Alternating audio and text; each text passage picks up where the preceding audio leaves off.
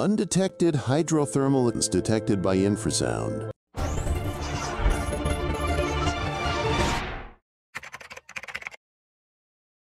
Yellowstone Caldera Chronicles is a weekly column written by scientists and collaborators at the Yellowstone Volcano Observatory. This week's contribution comes from Michael Poland, a geophysicist with the U.S. Geological Survey and the scientist in charge of the Yellowstone Volcano Observatory.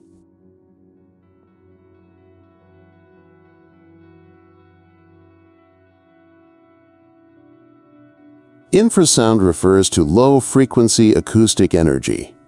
For audio enthusiasts, the specific frequency range in question is 0.1 to 20 Hz, which is below the range of human hearing, typically 20 to 20,000 Hz.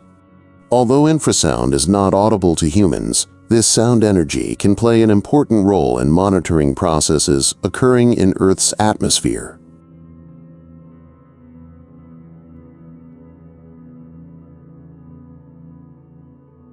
Infrasound propagates efficiently through the atmosphere, experiencing very little atmospheric absorption or scattering compared to high-frequency energy. This means infrasound can travel long distances and still be detected. Therefore, infrasound is a critical component of the International Monitoring System, IMS, which is designed to detect nuclear tests.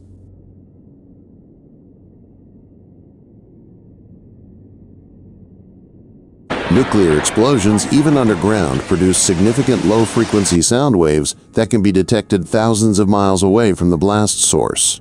If infrasound is so good at detecting nuclear explosions, you might expect it to be equally remarkable at detecting volcanic eruptions.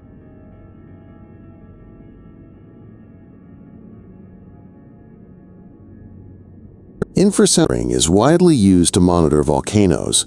Because infrasound energy travels easily through the atmosphere, monitoring systems do not need to be located directly on the volcano of interest.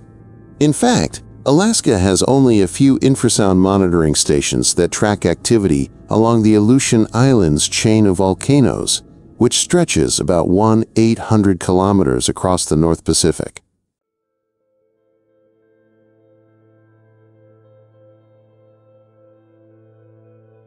Infrasound monitoring is conducted by 3 or more instruments placed close together.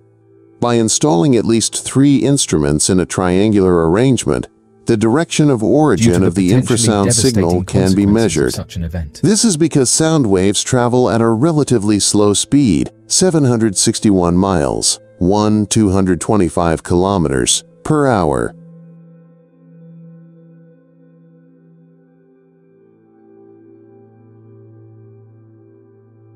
That speed may seem fast, but compare it to seismic waves, which travel through the Earth at up to 3 to 5 miles, 5 to 8 kilometers per second. At this lower speed, infrasound waves arrive at each station in the array at slightly different times. By comparing the arrival times between stations, the direction of the sound's origin can be determined.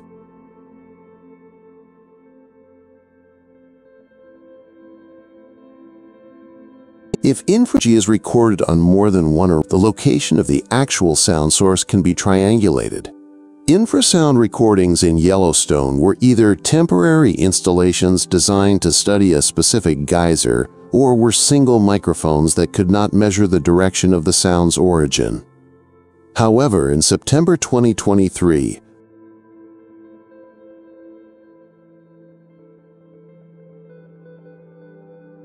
the first permanent, continuous, 3-sensor infrasound array was installed in Yellowstone, specifically in the Norris Geyser Basin. This station immediately produced significant results, tracking activity at Steamboat Geyser. Infrasonic energy from the eruption could be detected continuously for several hours, indicating a highly energetic source.